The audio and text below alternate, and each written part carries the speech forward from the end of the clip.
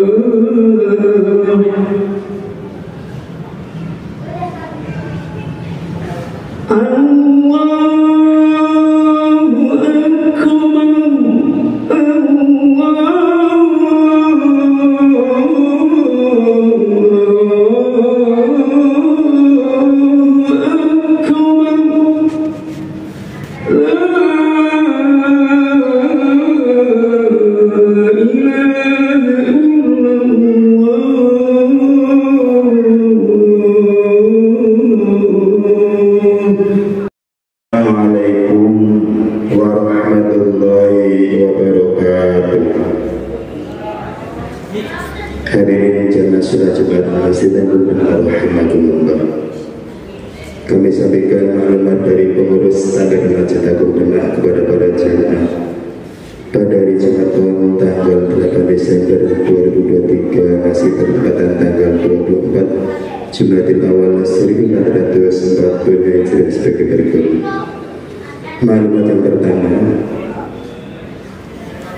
dimohon kepada kaum muslimin muslimah untuk kehadirannya dalam kegiatan rutin tahunan pada pesantren Ustadzul Pesakit Quran Bledeg Demak yang mengadakan acara haflah Al Quran dan Khaul Sibah Haji Muhammad bin Mahfud Atamsi yang ke-75. Insyaallah dilaksanakan pada hari dan tanggal hari Sabtu tanggal 9 Desember 2023 masih bertepatan tanggal 25 Jum'atil Awal 1445 Hijriah. Waktu jam 8 WIB sampai selesai. Tempat di pondok pesantren Ustadzul Pesakit Quran. Susunan acara yang pertama adalah bersedia dengan Quran, doa tahlil dan doa khataman dan isyatul khatmi, dan 4 metode hasanah yang akan disampaikan oleh Al-Mukarram Romo Haji Husain Ilyas, pengasuh pondok pesantren Al-Misbah Mojokerto, Jawa Timur. Atas perhatiannya kami ucapkan banyak terima kasih. panitia Khotbah Quran Pondok Pesantren Darul Sakil Quran mengucapkan jaya Quran Aksara Jaya Jaya Katira Amin Allahumma Amin. Selanjutnya dimohon para jamaah untuk bisa mendapatkan shaf atau barisan masing-masing akan lurus dan dapat melihat kanan kiri.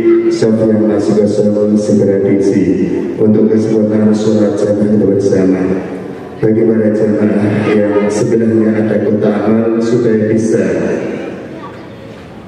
menjalankan secara estafet ke arah selatan. Bagi para jamaah yang berhandphone mohon supaya dimatikan atau diaktifkan. Pada waktu khatib menyebutlah jamaah haram berbicara. Sebagai imam sholat Jumat adalah Mukarram Bapak Haji Abdullah Salam Al-Hafid Khatib Al-Mukarram Bapak Udara Desi Haji Abdullah Syifa Ma'arin Al-Ustaz Haji Baradiwa.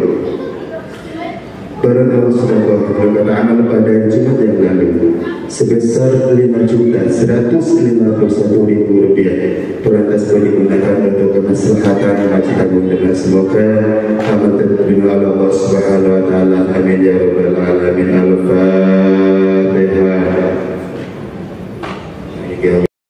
المسلمين وزمرة المؤمنين رحمهم الله.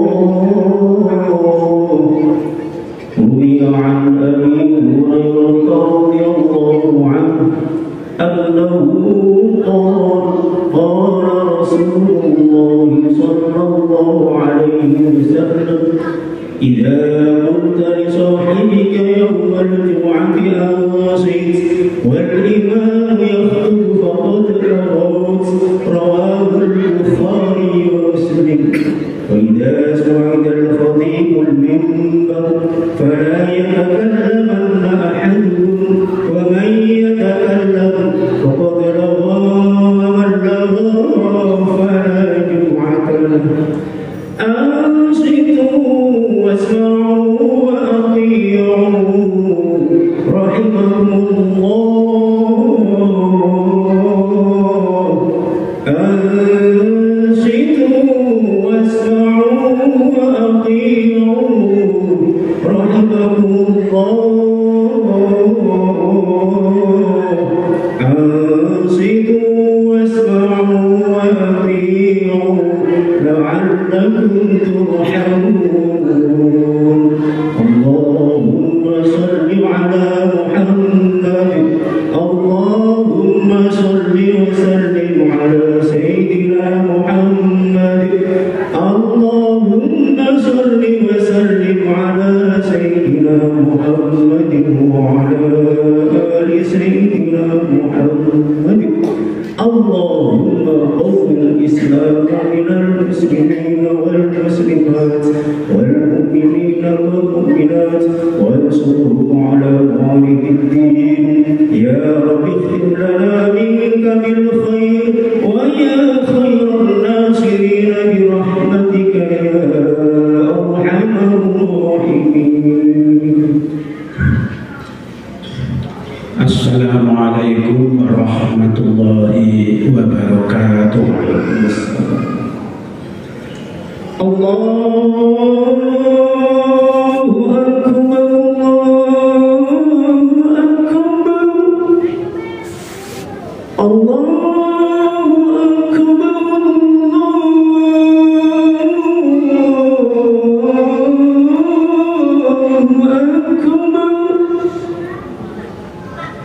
Asyhadu an la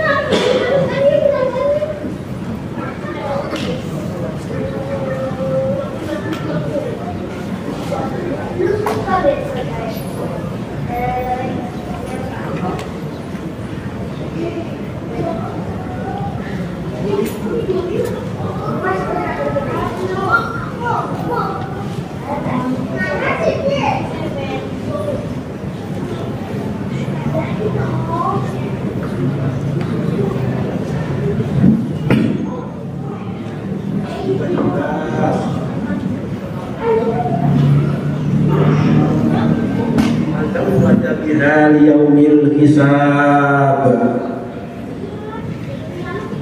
Asyhadu an la ilaha illallah wahdahu la syarika lahu rabbun nas wa asyhadu anna sayyidana Muhammadan abduhu wa rasuluhu al-mawsufu bi akmali sifatil ashkhas. Allahumma salli wa sallim wa barik ala sayyidina Muhammad kana sadiqal wa'di wa kana rasulan nabiyya wa ala alihi wa sahbihi ajma'in wa sallim tasliman katsiran amma ba'd. Fa ya ayyuhal fadilun rahimakumullah, usini nafsi wa iyyakum bitaqwallahi faqad fazal muttaqun. Ma'asyiral muslimin rahimakumullah, marilah kita senantiasa meningkatkan iman dan takwa kita kepada Allah, melaksanakan apa yang menjadi perintah-perintahnya, dan marilah kita jauhi apa yang menjadi larangan-larangannya.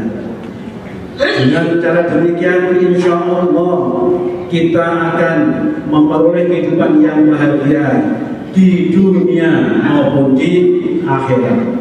Amin, Allahumma amin. Ma'asyiral muslimin rahimakumullah, berjuang, berkarya, berusaha dan bekerja adalah keniscayaan dalam hidup, baik dalam keadaan susah maupun senang. Menurut Ibnu Asir, bekerja termasuk bagian dari sunnah para nabi. Nabi Zakaria alaihissalam adalah tukang kayu. Nabi Daud alaihissalam membuat baju besi dan menjualnya sendiri. Bahkan sebagaimana disampaikan oleh Rasulullah, Nabi Daud itu tidak akan makan kecuali dari hasil jerih payahnya sendiri. Siapa yang tidak mengenal Nabiullah Daud alaihissalam, selain seorang nabi, beliau telah diberi oleh Allah Subhanahu wa Ta'ala kekuasaan dan harta yang melimpah. Walau begitu, beliau tidak merasa gengsi untuk bekerja dengan tangannya sendiri guna memenuhi kebutuhan hidupnya. Beliau tidak mengajarkan berpangku tangan dan mengharap belas kasih dari orang lain atau dari umat yang dipimpinnya. Dalam sebuah hadis yang diriwayatkan oleh Abu Hurairah, Rasulullah Shallallahu Alaihi Wasallam bersabda, la ayyah taqiba ahadukum khusmatan ala dhahrihi khairun lahu min ayas ala ahadan fayutiyahu aw yamna'ahu. Sungguh seorang dari kalian yang memanggul kayu bakar dengan punggungnya lebih baik baginya daripada dia meminta-minta kepada seseorang, baik orang itu memberinya atau menolaknya.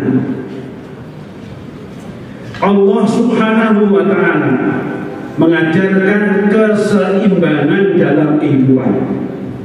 Allah memberi kesempatan kepada manusia untuk bekerja mencari rezeki di siang hari, dan pada malam harinya digunakan untuk beristirahat dan mengumpulkan tenaga agar bisa kerja lagi pada esok harinya. Allah Subhanahu wa ta'ala berfirman, A'udzu billahi minasyaitonir rajim. Wa ja'alna al-laila libasan wa ja'alna an-nahara ma'asyan.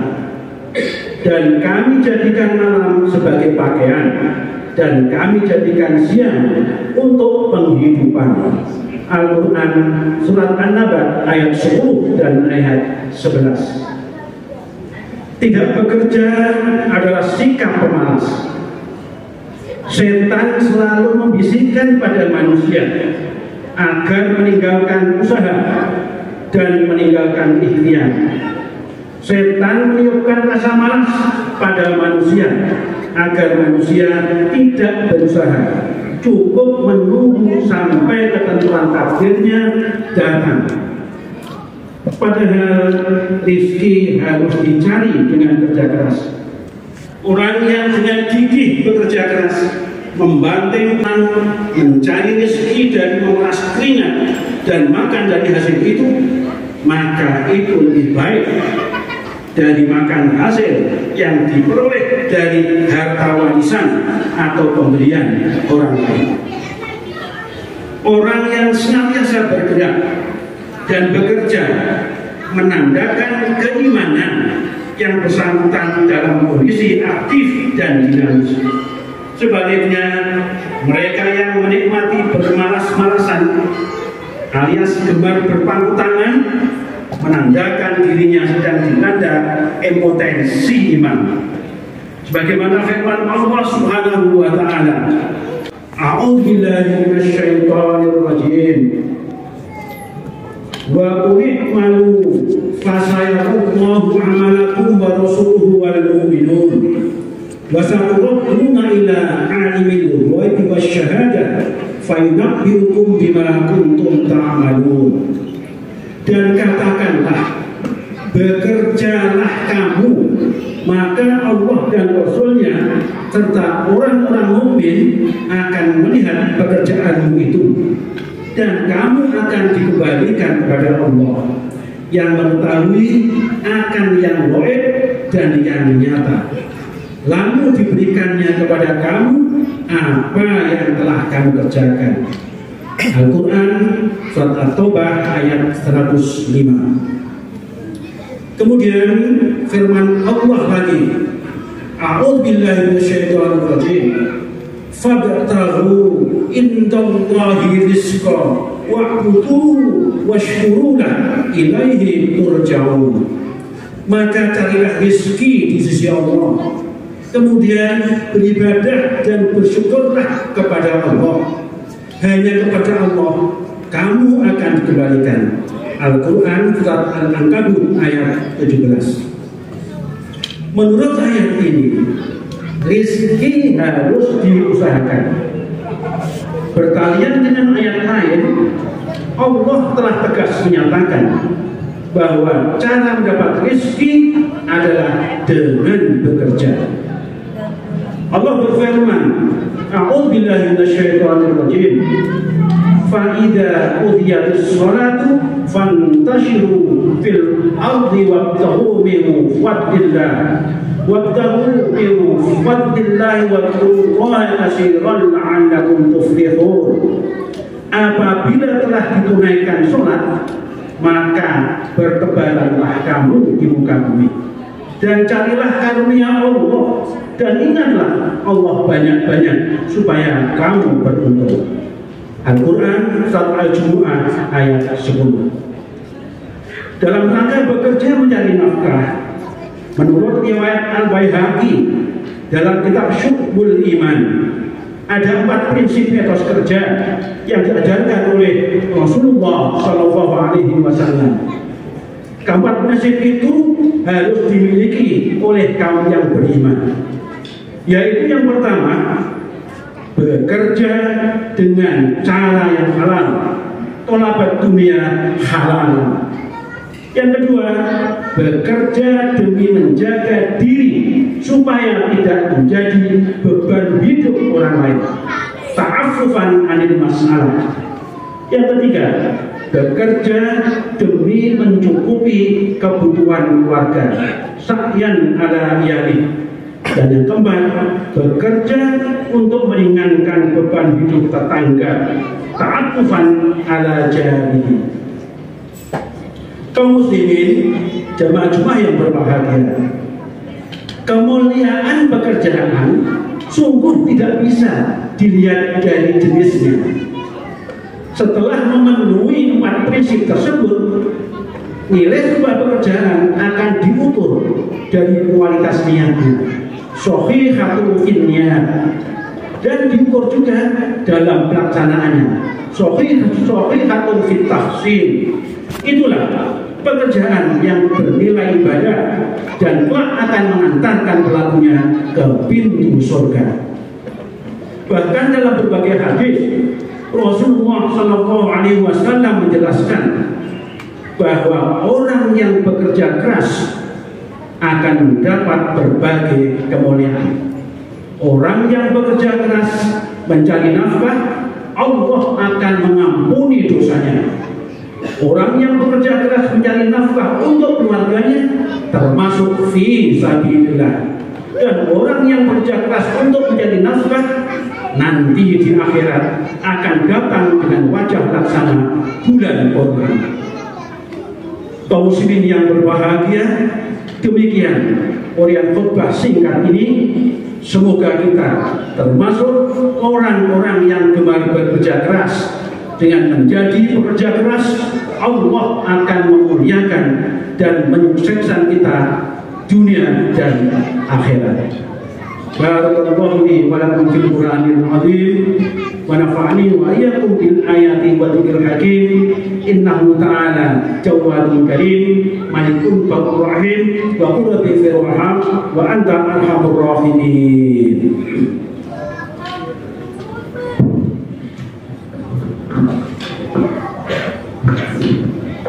Allahumma salli wa sallim wa zid wa an'im wa fattawaddar wa barik bi jalalika wa kamalika ala zayyi ashrafi ala sayyidina wa maulana Muhammad wa ala alihi wa sahbihi wa sallim wa radiyallahu tabaraka wa ta'ala an kulli sahabati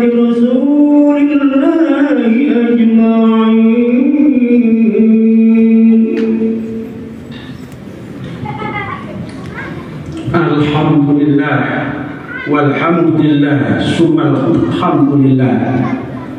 Asyhadu an la ilaha illallah wahdahu la syarika lah wa asyhadu anna sayyidina Muhammadan abduhu wa rasuluh alladzi la nabiyya ba'dah.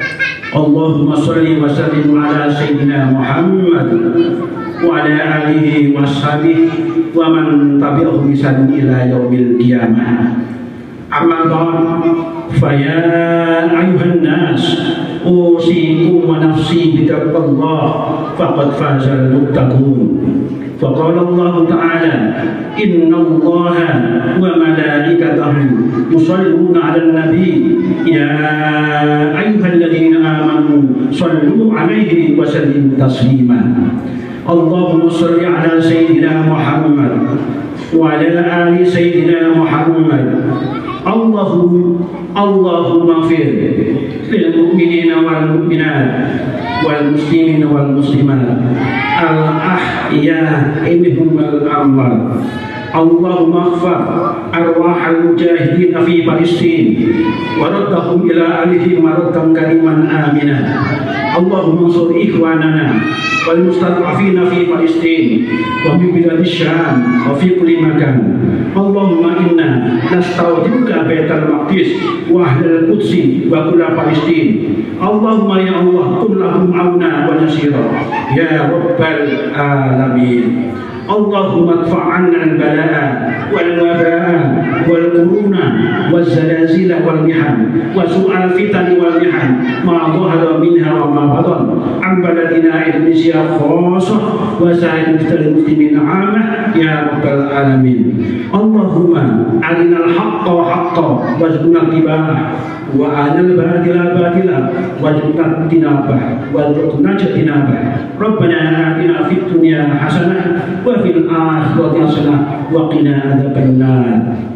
عباد الله إن الله يأمر بالعدل والإحسان وإيتاء ذي القربى وينهى عن الفحشاء والمنكر والبغي يعظكم لعلكم تذكرون فاذكروا الله العظيم يذكركم واشكروه على نعمه يشكركم ولذكر الله أكبر. الله أكبر الله أكبر أشهد أن لا إله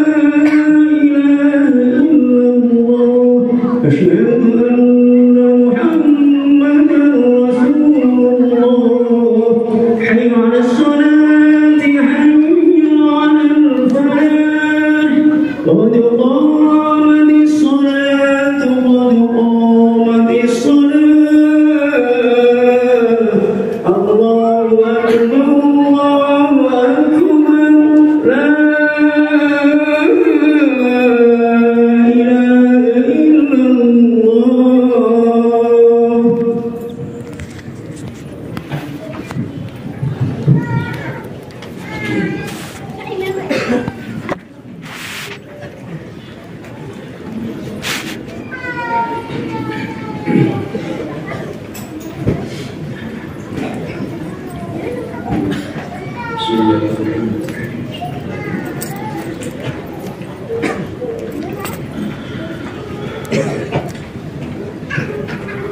Allahu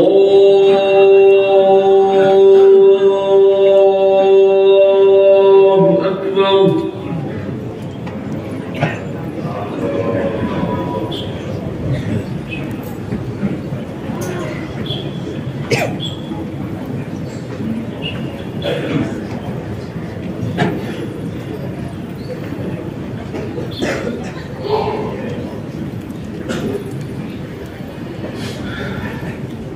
Bismillahirrahmanirrahim.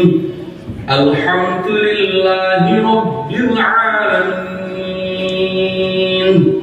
Ar-Rahmanir-Rahim. Maliki Yawmiddin. Iyyaka na'budu wa iyyaka nasta'in. اهدنا الصراط المستقيم صراط الذين أنعمت عليهم غير المغضوب عليهم ولا الضالين.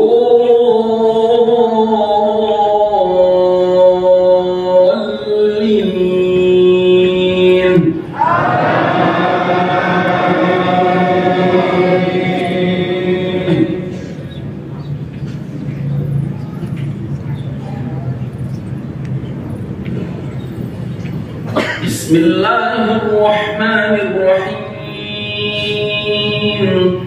Sabbih isma rabbikal a'la alladhi khalaqa fasawwa walladhi qaddara fahada walladhi akhraja al-mar'a faja'alahu ghutha'an ahwa sanuqri'uka fala tansa إلا ما شاء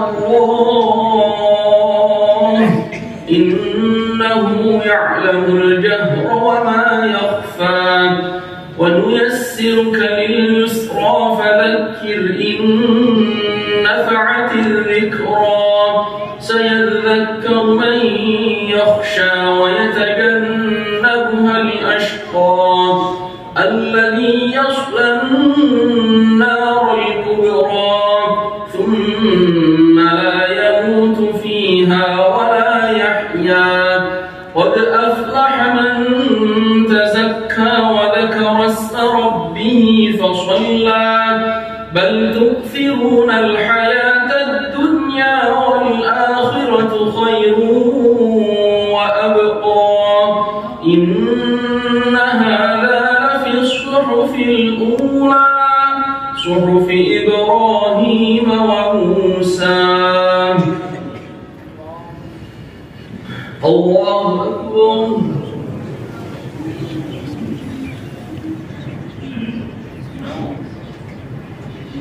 سمع الله لمن حمده.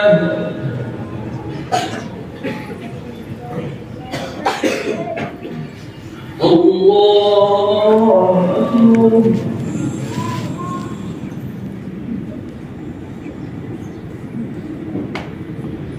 الله أكبر.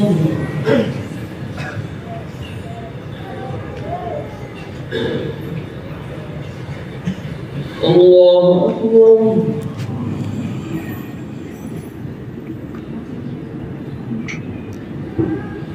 الله أكبر.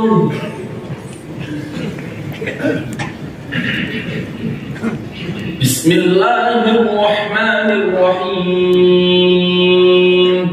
الحمد لله رب العالمين الرحمن الرحيم مالك يوم الدين إياك نعبد وإياك نستعين اهدنا الصراط المستقيم صراط الذين أنعمت عليهم غير المغضوب عليهم ولا الضالين.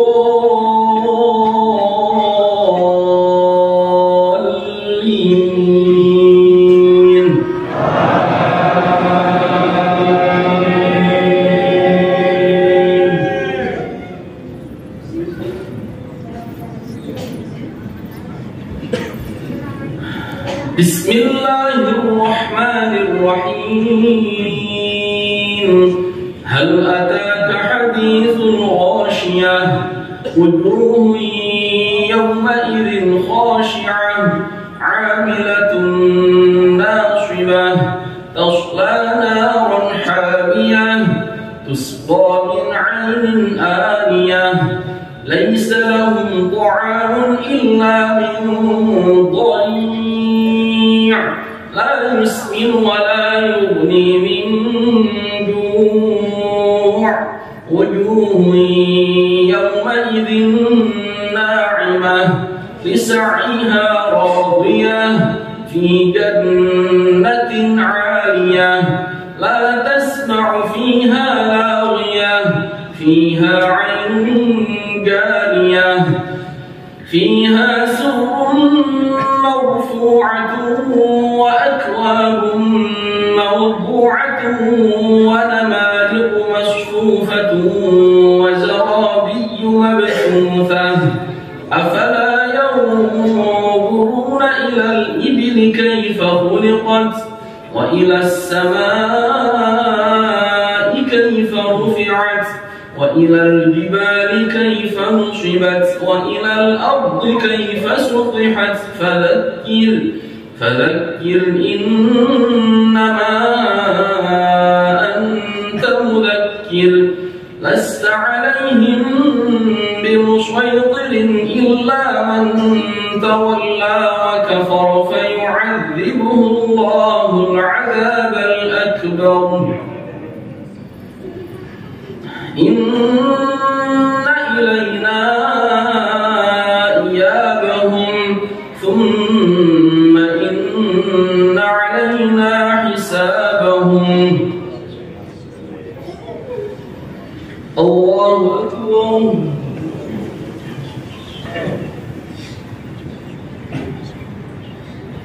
سمع الله لمن حمده.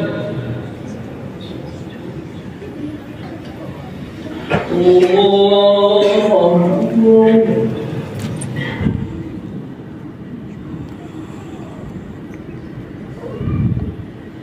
الله أكبر.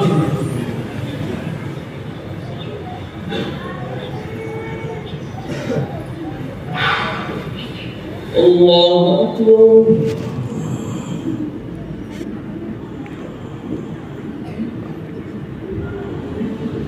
الله أكبر.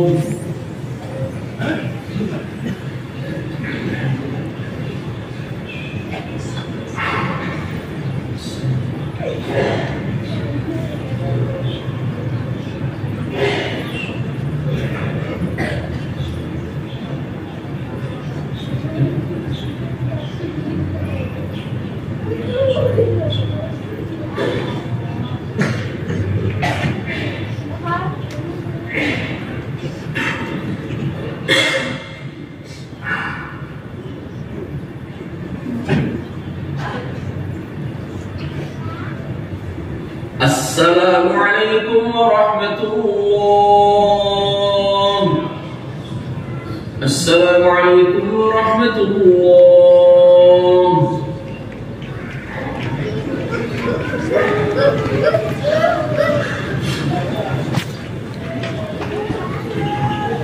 Al-Fatihah. A'udzu billahi minasyaitonir rajim. Bismillahirrahmanirrahim. Alhamdulillahi rabbil alamin arrahmanir rahim maliki yaumiddin. Iyyaka na'budu wa iyyaka nasta'in. Ihdinas siratal mustaqim. Siratal ladzina an'amta 'alaihim ghairil maghdubi 'alaihim waladdallin.